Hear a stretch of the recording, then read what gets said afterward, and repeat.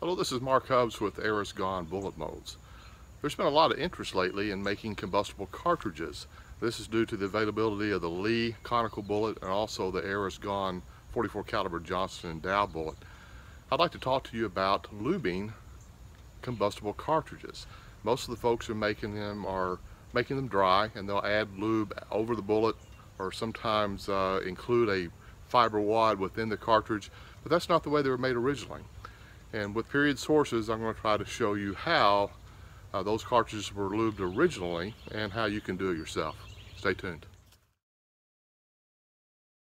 The first standardized cartridges for 44s were meant for the Dragoon revolvers. They were first made because the Colt flasks issued with the Dragoons could not throw a consistent charge, and it caused a lot of grumbling with the troops. The cartridge design settled on was built exactly like the rifled musket cartridge. This included a greased bullet rolled in a brown paper tube tied at one end and with a separate powder chamber inside. The tail was folded and creased to keep the powder in. The tail had to be torn off and the bullet unwrapped from the cartridge for loading, obviously not a very good setup. Making Dragoon cartridges might be a good topic for another video someday. Eventually the U.S. Army began to develop a consumable cartridge similar to what was being offered by the Colt Cartridge Works. Experiments done by Major John Symington of the Allegheny Arsenal in 1860 indicates that Allegheny was using a wax and tallow mixture on its revolver bullets. He also mentions that Colt cartridge bullets were dipped after the cartridge was formed in melted paraffin. Major Symington complained that the 36 caliber cartridges from his rival the St. Louis Arsenal were faulty and that they leaded the barrel. This is probably due to them being unlubricated. He recommended that all cartridges be lubricated and suggested that paraffin wax should be used. I have to mention this quick story. Symington fired all the boys that were working at the Allegheny Arsenal in 1859 because they were being unsafe and smuggling matches into the laboratory, I guess for their pipes and so forth. He hired 200 girls instead because he felt that they were more safe in that environment. Well, the same day that the Battle of Antietam was going on in Maryland, there was an explosion in the laboratories at the Allegheny Arsenal, and 78 of those women and girls were killed in that explosion. Of course, Symington was excoriated in the Pittsburgh press. He asked for retirement. It was not granted to him by President Lincoln. And he died 2 years later, a broken man, after 45 years of service in the U.S. Army. Symington mentioned that prior to his experiments and subsequent recommendation of paraffin, that a tallow and beeswax mixture of equal parts was in use for revolvers. The 1860 Ordnance Manual later recommends a mixture of 8 parts of wax to 1 part of tallow for mini bullets. This is a more logical mix, and I suspect this was also used on revolver bullets, although that is not specifically called out in the manual. The equal parts mixture would have been too tacky and would have easily smeared off the bullet in hot weather. But it appears that paraffin was not embraced by the Army arsenals, despite Symington's recommendation, although it probably was used by contractors, especially Colt. In March 1864, Major Frank Callender of the St. Louis Arsenal provided an estimate for the cost of making revolver cartridges at his arsenal. For both 36 and 44 caliber, the materials list included tallow and beeswax, and part of the listing of labor costs included dipping balls.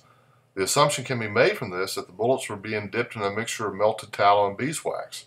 A similar report from Waterville Arsenal also shows expenditures for tallow, beeswax, and labor from greasing. Here is more evidence. This is an original cartridge from the Richmond Laboratories, 36 caliber, and you can see the residue from beeswax and tallow still adhering to the bullet.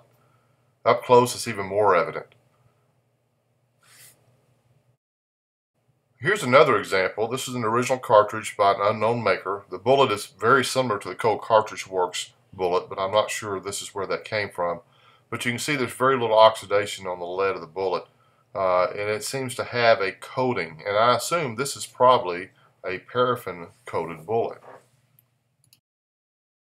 I decided to experiment with lubing bullets with paraffin, so I bought some Gulf Wax brand. It comes in 1 pound boxes, and inside that are 4 4-ounce blocks. Modern paraffin is a little different from that from the old days. It's had stearic acid added to it, which makes it harder and increases the melting point from about 100 degrees up to 125 degrees. To offset that, I decided to add 1 ounce of lard, sort of replacing tallow. And you can see my total weight of 5 ounces here. An old hot pot to melt it in. This is an old veteran that I used to take on archaeological work out in the Pacific and remote areas, and ate a lot of soup and chili out of this thing in the old days. But now it's my wax melter. And I throw it in there and melt it all together just like I do with the beeswax and tallow. Any kind of controllable heat source will work for this purpose. So I'm going to drop the 4 ounce block of paraffin straight in there along with 1 ounce of lard, and we'll let that melt down. It'll take a few minutes, and once it's good and warm, we're going to pour it into some muffin tins with liners as a better way to store it and use it later. Okay, it's all melted and blended together. I'm going to unplug it. I don't need any more heat.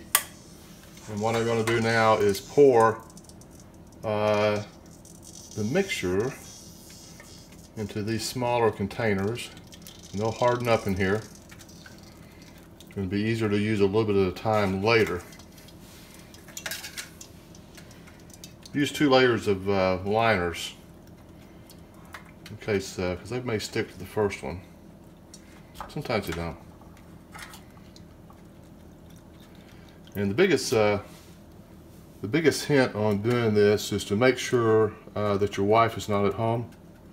Maybe send her out shopping, give her some money, send her shopping, and then she'll never know that you used her muffin tins to make bullet lube. This is what I dip my bullets in. I also use it for mini balls. It's just a little basin. I think it was designed as some kind of candle originally, and I use canned heat, Sterno, as my heat source. It works great because I can use the little lid to control the amount of flame and to actually shut it off when I need to shut it off. In any kind of container that will offer a little bit of depth to dip and to keep something hot will work for this purpose. Okay, we're going to try lubing some bullets now. And this is what we'll be lubing. These are the cartridges I've made up previously with the Johnson & Dow bullet. And this is the standard Ordnance Manual suggestion of an 8-to-1 mix. 1 part tallow and 8 parts beeswax. And we want to dip the bullet, according to what we have read earlier, up to the paper and shake it off. We want as little of the lube as possible to stick to the bullet. So it's got to be fairly hot. The bullet will act as sort of will hold the coolness of the room, and if you're not careful, it will congeal very quickly onto that bullet. So you can see here it's coming off pretty good. Definitely want to make sure that the grease groove is filled. Down to the paper. Shake it off, and we'll put them over here to cool. We'll get to the point eventually where the grease is not hot again, and I'll have to heat it back up so I don't get too much on the bullet itself. And we're going to do about half of these with the Army suggestion as far as grease. Then I'll clean out my pot here, and we'll heat up the paraffin mixture, and we'll try it with the paraffin also.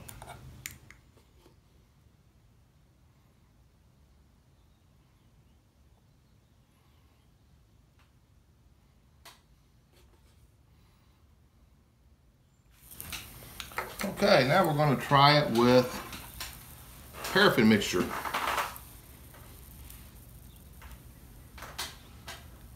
Again, we'll dip up to the paper and try to dab off the tip a little bit. And you can see, I think there's less of it sticking with the paraffin. Down to the paper.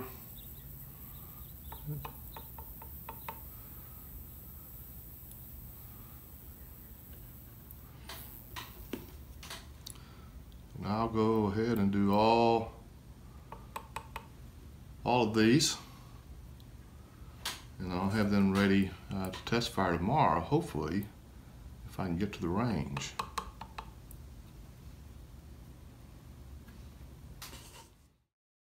So here's the result. The bullet on the left is the Ordnance Manual mixture, beeswax and tallow. The one on the right is the paraffin mixture. As you can see, the coating is very thin and clear on both of them. My experience at the range was that they essentially performed exactly the same. So maybe the paraffin is a viable option, and it's much less expensive to assemble the components. The only difference I could determine, if there was one, is that the paraffin seemed to be a little bit harder, and even in the 95-degree temperatures did not rub off as bad as the other version. They both did rub, but the paraffin was a little bit stiffer. Well, thanks for watching. I hope this was informative. Please give me a like if you enjoyed it. And keep an eye at Arizgon bullets at webstarts.com, and I'll be announcing when the next batch of bullet molds are available.